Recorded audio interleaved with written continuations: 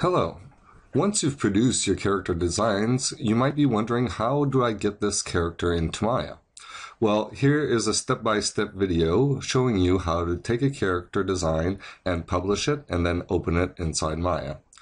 So I'm going to start here with the character design page. I have designed several characters and I'm just going to choose one here. You can see that on the character design for every character we have different icons. The first one being a delete icon, the second one being an edit. Go back and edit and modify this character. Or I have this third icon, which is a publish. If I choose the publish icon, I'm able to choose a name and size for my character. In this case, I'm going to choose that. I'm going to leave geometry quads, Y up, because I want to take this to Maya. I'm going to boost the quality here to medium instead of low. I'm going to include the close. I'm going to add some facial shapes. And since I'm going to Maya, my output will be a Maya binary and not an FBX. I could export both and bring the FBX either into Max or into Motion Builder. So with those minor tweaks, I'm going to click OK to publish this character. I can see at the top of the page here that I am informed that this may take a few minutes before my character is actually produced or published. As you can see, now my character has just been published. I get a notification that slides down, and I can see here in the Publish Character tabs a little icon showing I have one new published character. If I click on the Publish Character tab, I'll see my published character. So these are two characters I previously published, and here with the green checkbox indicating that this is my newly published character that I have not yet downloaded from the site.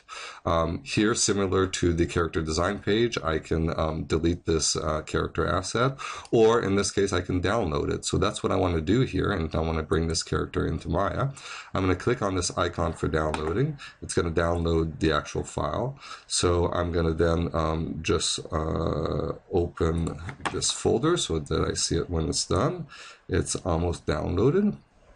And here we go. Now I have my Dylan zip. So this is a zip file. So the second thing I'm going to do is I'm just bring this into my temporary working folder here. Get rid of my download folder. And I need to basically extract this zip file. So here I'm using a extraction program for a zip file that's creating my Dylan folder, and you'll find that in that zip file you have the Maya binary and the image used for the texture. So once I have that, I can basically then open up Maya, and with this file I could actually just even take this file and drag and drop it directly in Maya's viewport to open this Maya binary version of the character. I'm going to auto fit this. I'm going to do a shading mode, and we can see that I do have my character here inside Maya. Now, the next thing, just to be able to pose this character, is I'm going to need the HIK tool, since this character does contain a HIK skeleton definition by default. So I'm going to go into my Windows animation editor and click on Human IK. This will open up my Human IK character controls, and I can see that I already have a character here called character, and it's got a valid definition. So my character is ready to create a control rig or retarget animation onto it. To manipulate the character and pose the character in the source pull down of the character controls, I can simply select control rig. This will automatically create a Human IK control rig. I can use the character tools to select, and then in the viewport I can do my manipulations. Here I'm just in body part, but I could enable a full body mode and have the full Human IK solving act on it.